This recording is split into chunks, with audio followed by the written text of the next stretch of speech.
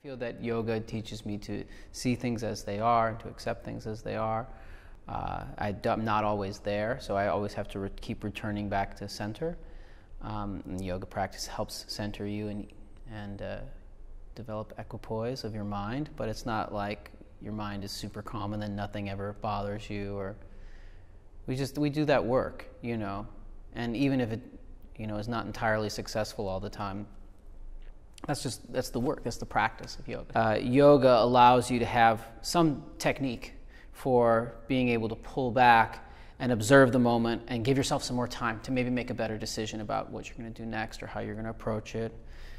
So you're trying to develop yourself as a better person. So you're trying to be a better listener, trying to be someone who's kinder, more gentle, and trying to develop your wisdom so you learn from your experience, your mistakes.